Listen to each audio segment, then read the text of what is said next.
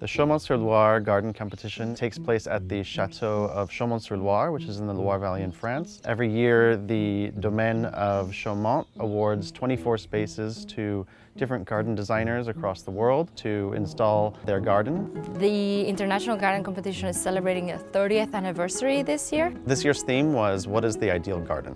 And our approach was to invite visitors to consider their relationship with nature, the interdependence between humans and nature.